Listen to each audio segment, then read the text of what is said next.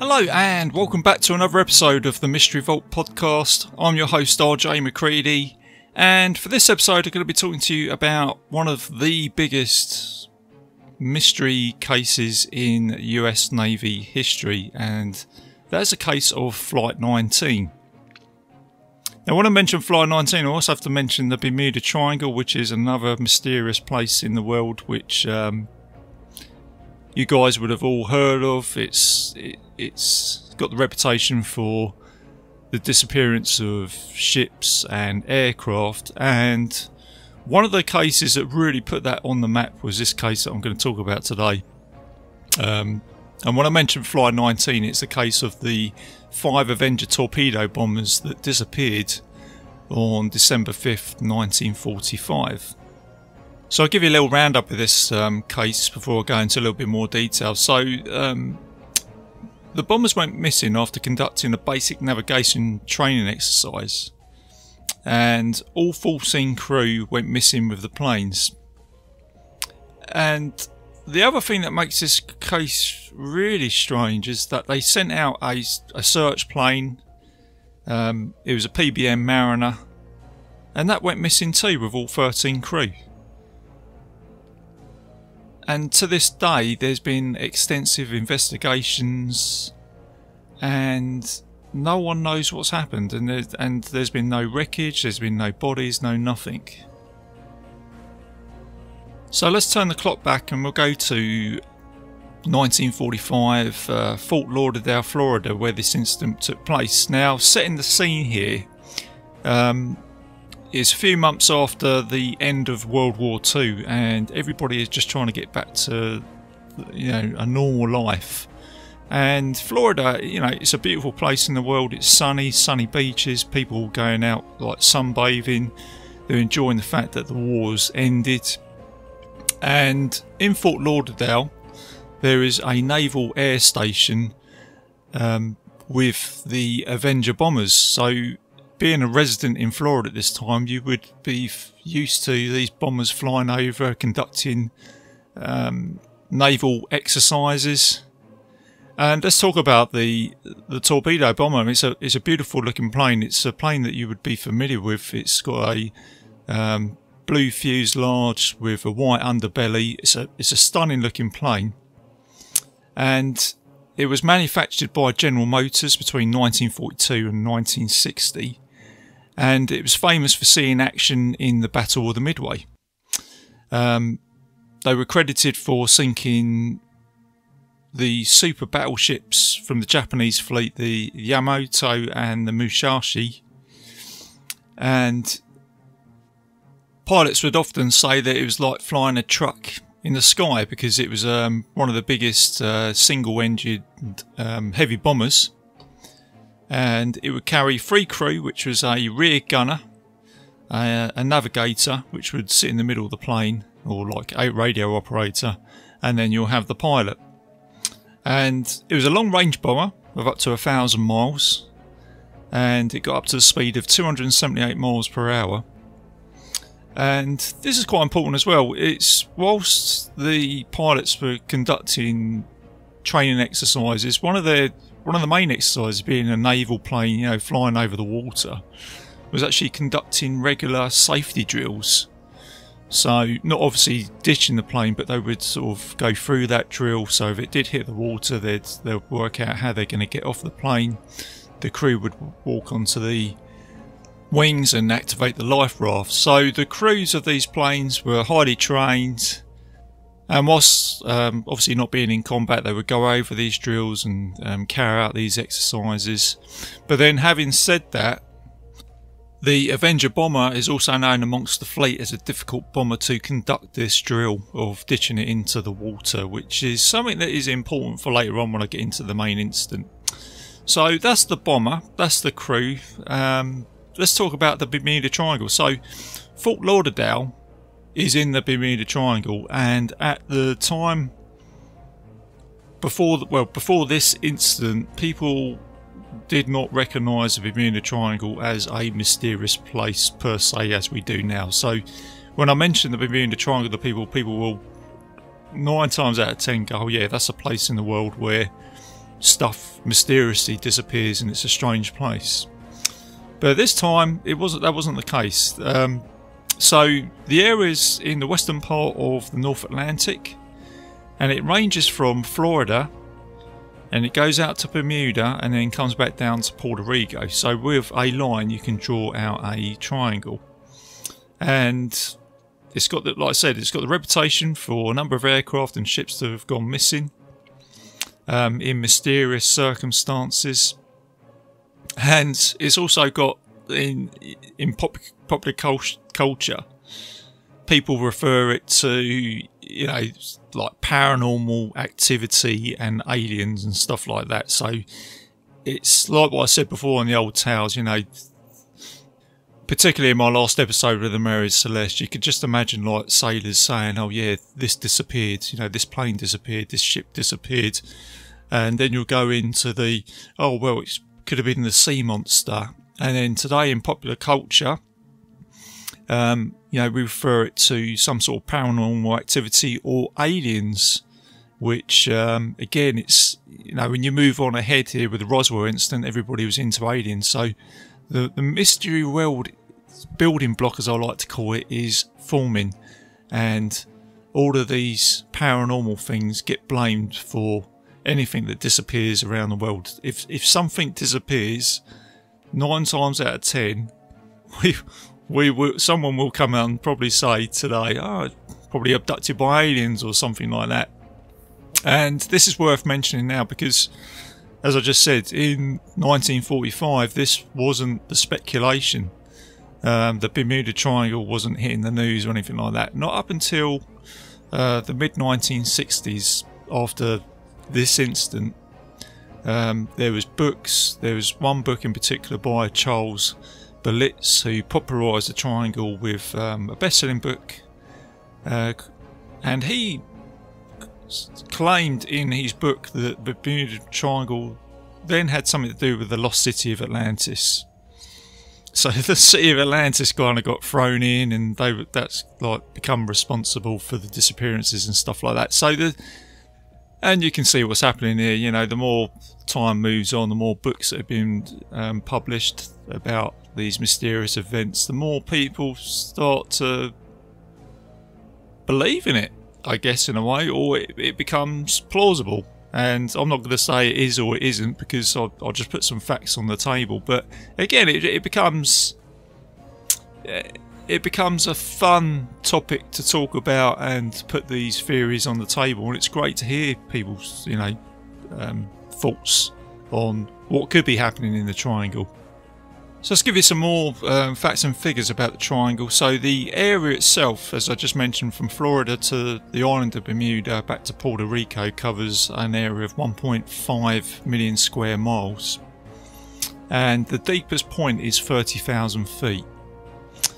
And one of the things to mention here as well is scientists have had a look at this over the years, and there is the agonic line that passes through the triangle sometimes, and this is like some sort of magnetic line which causes your compass to go out of control, or just in layman terms, it just doesn't work. At some points when you fly over it, your compass goes a little bit haywire. And scientists have also said that this part of the Atlantic does suffer from bad weather conditions as well. And they've also said that there is a point where you could actually have 3 storms form together on those different points of the northeast, southwest, and they could come together and the triangle would become like that eye of the storm, which could cause a lot of chaos for like ships and planes, which some people have accounted for rogue waves that come up to about 100 foot. Which is, again, is another theory of why ships out there disappear from time to time. So there's some facts and figures of the Bermuda Triangle itself, its location, some of the causes of these disappearances, some details about the planes. So let's have a look at the incident itself. So let's go back to the 5th of December 1945, and Flight 19 took off from Fort Lauderdale at 14:08, and the conditions were nice. It was a nice sunny day. The planes were in good condition. They were fully fueled, And the object of the training exercise was, in a word, a basic navigation exercise. So this is probably one of their basic training packages, where they were going to fly out, or they did fly out, in a triangle, funny enough, triangle formation, east towards the Bahamas from Florida, and then turn north and then come back round to a west position and then come back to Florida. So it's literally fly out, turn around and come back. And having a look at this case, at the, you know, the pilot's flight plan, and I can't sort of clarify this enough. Looking at this from a sort of US Navy training exercise, this is one of their basic ones. So leading the squadron was Flight Lieutenant Charles C. Taylor, who had a wealth of experience. He was involved in the Pacific campaigns against the Japanese in World War II, and he also had 2,500 hours of flight experience. He also had Captain Powers as well, who was a veteran pilot who had a wealth of experience, but most of the crew was made up of trainees. But each of them had a minimum of 30 hours flight experience. So at 2:30 PM the squadron arrived at a location called the Hens and Chicken, and they conducted a bombing raid which was successful, and the communication was going over to the radio tower at Fort Lauderdale, and at this time the weather conditions were good and everything was going just fine as planned. They then turned north for a second leg, and for reasons unknown, this is where Taylor transmitted a problem with his compass. And one of his radio messages was, the planes are flying in a wrong direction.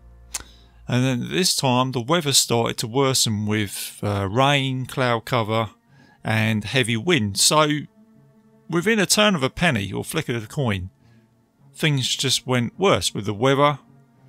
And then the captain coming out and saying that he doesn't know where he is and the compass is starting to fail. And then there's another transmission where Taylor comes out now and says, I don't know where we are. We must have got lost after that last run. So he's saying that after we've turned north, something has gone wrong. There's then another message from Taylor where he's come out and said, everything looks strange. It looks like we are entering white water. We're completely lost. And then before they knew it, with the radio tower trying to sort of transmit and trying to work out position, a training exercise that was only supposed to last for 2 hours has turned into 4 hours. And now Lauderdale was starting to worry, and the crew, obviously the squadron, with a final radio transmission from, I think it was Captain or Lieutenant Taylor, where he said, all planes close tight. We'll have to ditch unless landfall. When the first plane drops below 10 gallons, we'll all go down together. And that was it. It was the last I ever heard of Flight 19. So it suggests they're lost, they're low on fuel, and the lieutenant has come out with pretty much, I would say, an executive decision to say that if we get down to a certain amount of fuel, we're going to have to ditch the planes. So with the planes lost, Fort Lauderdale now conduct one of the biggest search and rescue operations in US naval history. And they send out a total of 300 planes and ships which cover 700,000 square miles of that part of the Atlantic, the Bermuda Triangle. And then to make this case really, this is kind of what makes this case a real mystery to me, not only with these planes disappearing, but for then another plane to go missing, which is the Mariner search plane that gets sent out, and that to vanish as well on top of all this at the same time. It just makes it more of a mystery, and this is what's always fascinated me with this case. So, you know, I first became aware of this when I was younger, and, you know, saw this story in a book and read about it, and it was, you know, from my perspective as a young kid, you're thinking, oh yeah, these Avenger bombers have gone missing, and then the other plane that went out to go and search for it, that went missing as well. So do you know what I mean? It's just what makes it so, wow, what's going on here? What's going on with this place?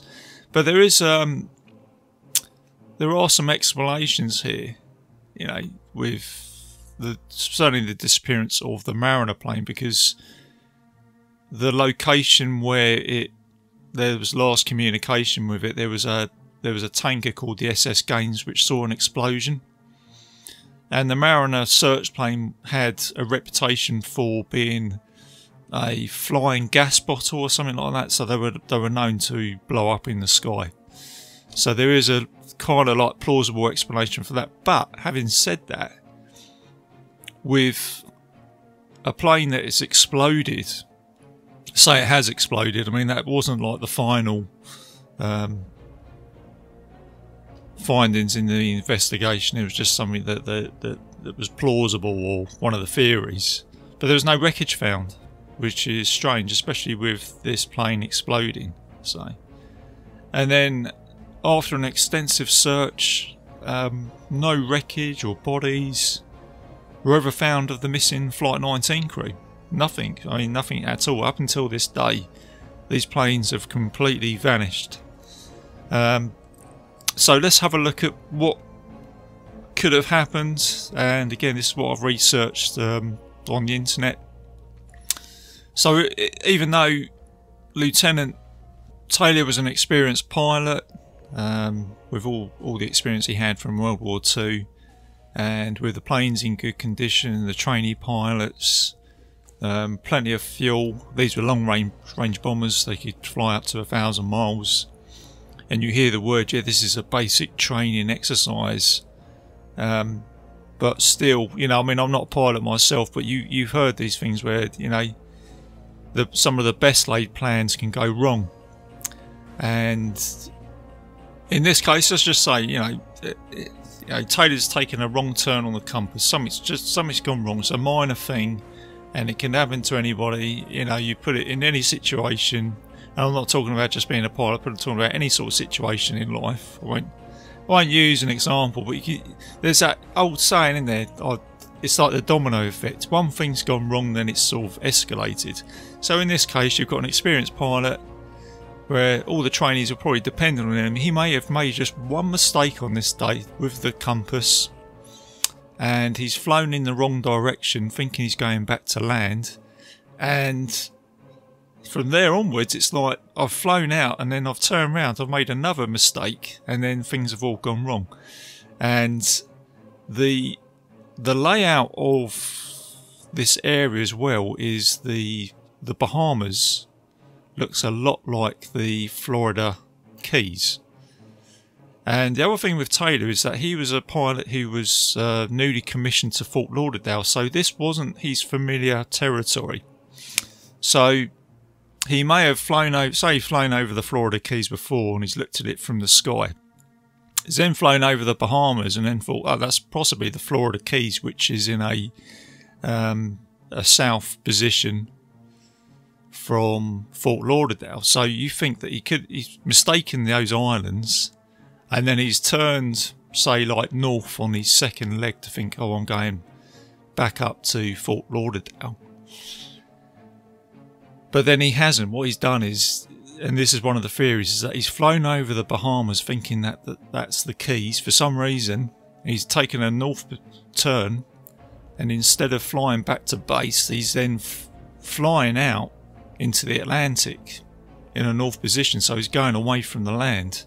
And then this is where the confusion sets in. And they said about there was a storm and there was rain and then a wind. So you put all that into it as well. There's a bit of confusion. There's going to be panic as well, because you're looking at the fuel dial and you're thinking, you know, I'm running low on fuel.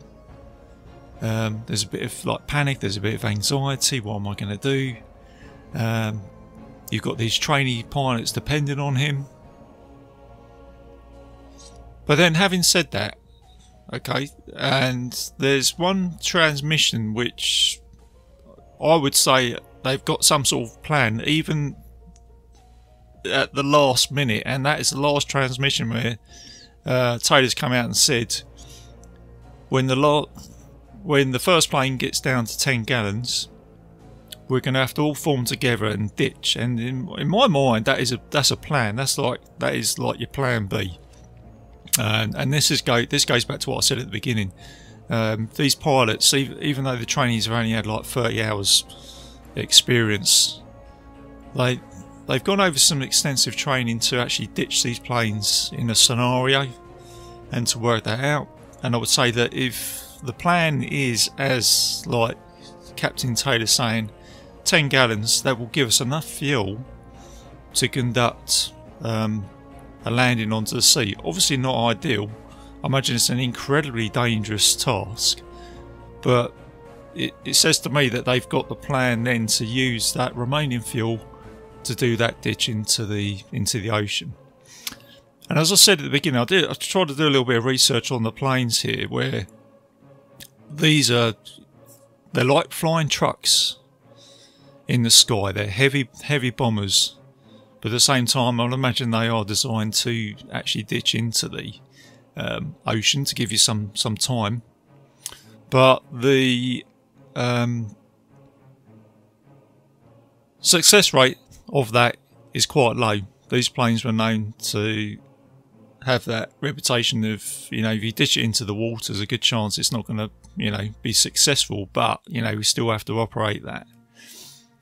But then it goes into, for me, it goes into the laws of probability. So say you have got 10 gallons left, right? And then you can conduct this landing into the sea. The laws of probability to me is kind of like that sort of 1 out of 5. So you've got 5 planes that are going to conduct this together. If it was just one plane that went missing and ditched, I would say, yeah, there's a good chance that it just ditched and it went straight into the water, and it was that heavy, it just went straight to the bottom of the ocean. But with the laws of probability, I reckon 1 out of the 5 would have conducted a landing like textbook to how it's supposed to. And this is kind of what makes it mysterious for me, to say that 5 of these planes all hit the water and all did exactly the same thing. Which, okay, I'm going to say you can't rule out. Maybe on this, because let's, look into this. That's obviously what happened. When you look at it, is it the case that they all ditched together and they all went to the bottom of the ocean and that was it, vanished, boom, gone? And I've even thought about this. This is the one thing that's kind of thrown my mind, because you throw a dice. Let's use a dice in this situation. You throw it. You could get a 5 first time. This is obviously what's happening in this case. But you throw it a few times, you might get a 1 or 2, 3, whatever. And this is where probability goes into it. And I think that's for me. That's the way I've looked into this. And it blows my mind to think this must have been one of the most unluckiest days in US naval history to lose 5 planes like this. They've all done exactly the same thing. Impact, gone into the water, gone to the bottom of the ocean. No one's got out of the plane. They've completely disappeared. And then on top of that, one of the rescue planes that goes out to go and look for you then disappears as well. And then, say that's blown up in the sky. And this is the other thing that blows my mind. Say that plane has blown up, then where's all the wreckage for the plane? And this is where it's thrown investigators off, and people have tried to work this case out, I'm sure. And then the other thing I've also looked at as well is how about surviving in these conditions. So say the plane has successfully ditched into the water. All the pilots have got out. Say one of the pilots or one of the planes, successfully ditched. They've got into their life raft and they've got some rations. They've got their life jackets, and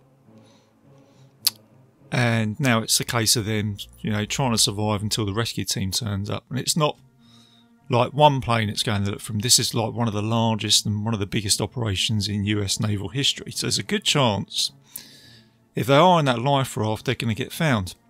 And I looked into this, and this has happened before. certainly with the you know, Pacific campaigns where, you know, planes have ditched and pilots have got out. And I think one of the longest survivors in a life raft, I think it's when a Liberator bomber ditched into the ocean, and they survived for 30 days. So I looked into that as well. So you can survive for a long time out in the ocean. I think in this case, if you've got a large operation that's going out there looking for you, there's a good chance that you're going to get found. So yeah, as you can hear, I'm literally hanging on the edge of a cliff here trying to work this out in this case. So there are some facts here. So one of them being that the planes do not have a successful ditch into the ocean rate. Captain Taylor was new to the territory, so he wasn't familiar to this area, but he was a very experienced pilot with 2,500 hours. The Bermuda Triangle, as we now know it, has that reputation for messing up your compass. So that could be plausible in this case, plus the fact that I've had a look at some interviews with some old pilots, and they've said, you know, those compasses on those old planes weren't incredibly accurate, and you really were sort of like putting your life in your own hands sometimes flying out into the sea on those planes. So that's plausible. You've got a malfunction with a compass. And then obviously, as I said, you know, the ditching into the ocean, which has kind of blown my mind away when it comes down to the probability. And then of course you've then got, as I've said before, with the mystery world, which is the vital thing that makes this all a mystery in a way, and you know, stories that we tell, is the media and books and publishing. And of course, you know, you got a case like this, you know, the media get hold of it and say, look, these 5 planes have disappeared.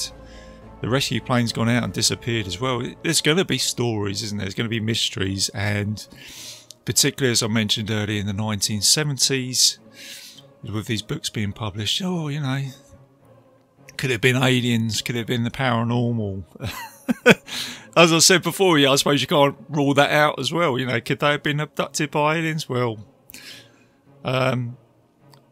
because we found no wreckage or anything like that, I guess you can't rule that out either. But you know, that's where it comes into like a sort of like folklore tale and stuff like that.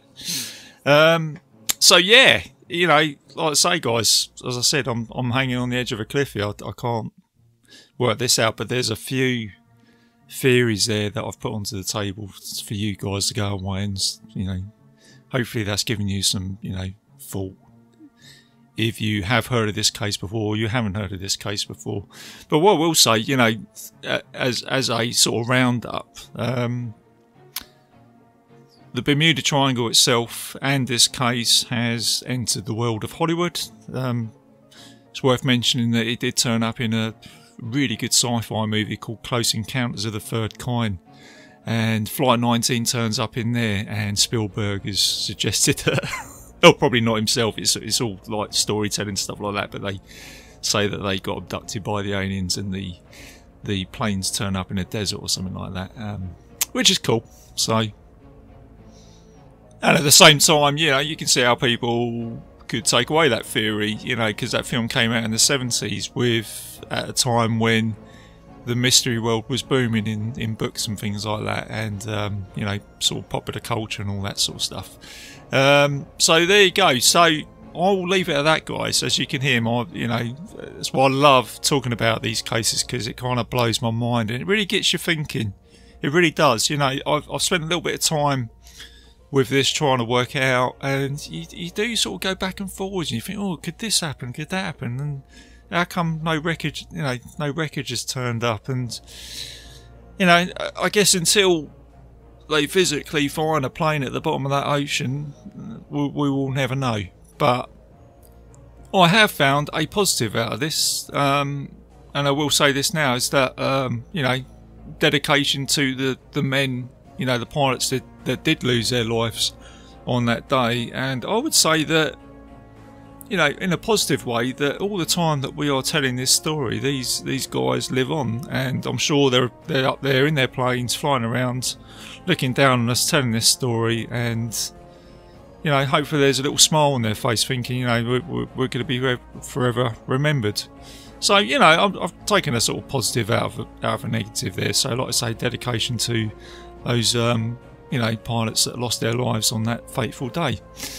So there you go, guys. I will leave it at that, and I hope you enjoyed that episode. Let me tell you what's coming up next, and I've got a load. I've got lots of choices in the mystery world. And the one that I have picked up is the crop circle mysteries, because as I said before, I'm kind of building some of the famous cases because they're important ones to talk about, because the reason why I'm doing it in this sort of format is because they will be cases that I will go back to, because I think some of these mysteries can all sort of tie up together in some ways. So I'm going to do the big hitters first and then go into the sort of lesser known mysteries, which will be a whole ton of fun as well. So yeah, crop circles. And you know, and this is the other thing doing this show. All routes lead back to the aliens. The aliens get blamed for all this sort of stuff, don't they? Anything that turns up, yeah, it's got to be an alien.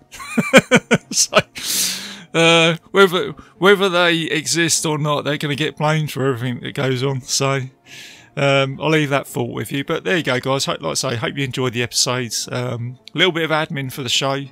I'm a proud member of the Legion Podcast Network, so please go and check out all the other shows on there, including my other show, which is called Bite Size Cinema Podcast, where I review movies. And you can find the Mystery Vault podcast on several players on the internet. You've got iTunes, Spotify, and if you put in the Mystery Vault podcast onto Google, it will take you to a server where you can listen to the show.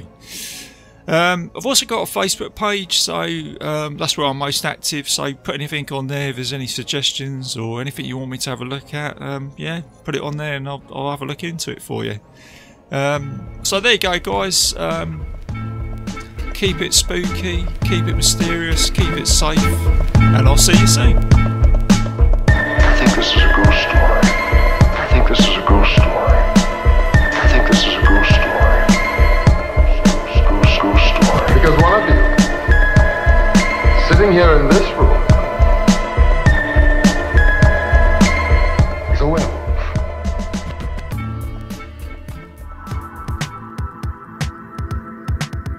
If you enjoyed this show, then make sure you check out the other great shows on the Legion Podcast Network, like Cinema Psyops, Cinema Beef, Devour the Podcast, Duncan and Bo Come Correct, Exploding Heads Horror Movie Podcast, Friday the 13th, Get Slayed, The Hail Ming Power Hour, Hello, This is the Doom Show, Hero Hero Ghost Show, Kill the Cast, Underwater Kaiju from Outer Space, Jerry Hates Action, Legion After Dark, Mental Health, Obsessive Cinema, Discourse, Pick 6 Movies, the podcast by The Cemetery, the podcast on Haunted Hill, the Psychosemantic podcast, Rick Radio, House of Wax, Dude Looks Like the 80s, Rabbit and Red Radio, the Shadecast, Short Bus Cinema, 2 Drink Minimum Commentaries, the VD Clinic, Who Will Survive Horror Podcast, and Witch vs. the Doomsday Clock. With such a wide spread of shows, there is guaranteed to be a niche for you to fall in love with.